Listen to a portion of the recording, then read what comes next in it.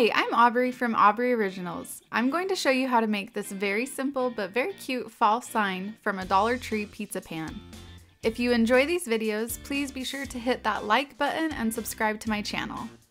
For this sign, you will need a pizza pan from Dollar Tree, spray paint. I used this Rust-Oleum spray paint in dark brown, 2 large flowers as a focal point. I pulled a couple chrysanthemum blooms off this bush from Hobby Lobby, I believe. You could also use sunflowers or daisies. Then you'll need a couple small filler flowers. I also grabbed those off that bush. And then some greenery. I found this green wreath in the dollar spot at Target and pulled a few pieces off of there. You also need wired ribbon and half a chenille stem to make a bow, rope from Dollar Tree, about 18 inches, a vinyl hello. I cut a piece of permanent vinyl with my Cricut, but you could also use a stencil or hand paint a phrase, whatever works for you. Power tack or E6000 glue, and then hot glue, and I also recommend using hot glue finger protectors. You can find those at Dollar Tree as well. First, spray paint your pan. I didn't video that part, but do several light coats until it's covered. You can prop the pan up on something smaller than it so you can spray the sides, but there's no need to paint the underside, so don't worry about that. Next, glue your rope to the back for a door hanger using your strong glue and let it dry overnight. If you want to, I actually put a layer of parchment paper over the rope and then put a 5-pound weight on each side so that it wouldn't pop off while it dried. I think that's called exercising, right? While that's drying, you can cut your vinyl saying if you're using vinyl. I went with a simple cursive hello. Here I am cutting and weeding that.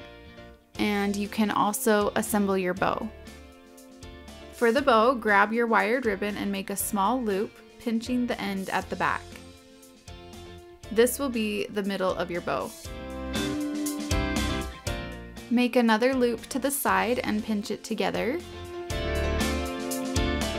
You can see I'm holding it at the back with that first middle loop. Make a loop on the opposite side that's the same size and pinch it.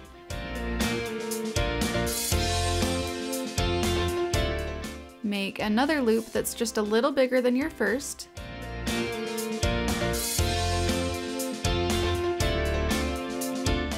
Pinch it together and make your final loop on the other side.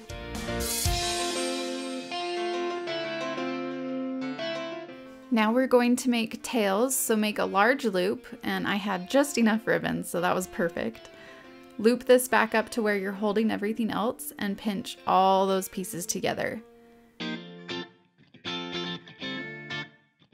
Grab your chenille stem and thread it through the center loop and all the way around everything. Twist a few times to secure it. Cut the tail pieces in half to make 2 tails.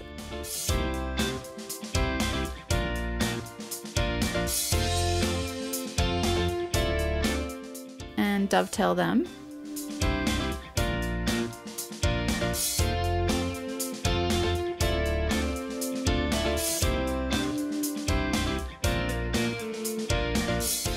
Trim the chenille stem short and push them to the sides. Don't worry, these won't be seen.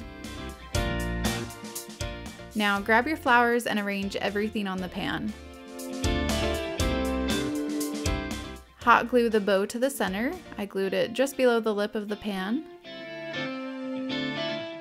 Glue the greenery down by the stems and then glue a couple of the leaves down to secure everything really well.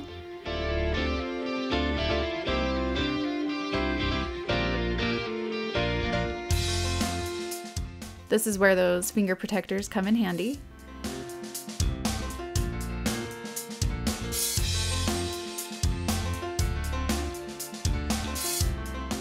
Then you can glue a big flower on. This one was on a previous project that didn't work out, so that's why you see hot glue residue on it, if you were wondering. Glue the greenery and flower on the opposite side and then add in those little filler flowers.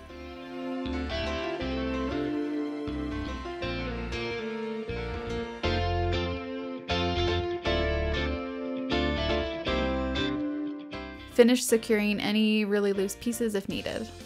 Now you can apply transfer tape to your vinyl phrase. I cut my transfer tape close to the vinyl because I was worried that the transfer tape would mess up the spray paint finish on my sign, but it didn't, so that part's probably not necessary. Center the vinyl on the pan and burnish it down, being careful not to scrape the pan. See, it probably would have been better if I'd left the transfer tape bigger to have a layer of protection in between while burnishing. Oh well. Remove the transfer tape and you're done. Such an easy and cute fall sign, and no one would ever know it's a pizza pan. Thanks for watching. Please like this video and subscribe, and I'll see you next time.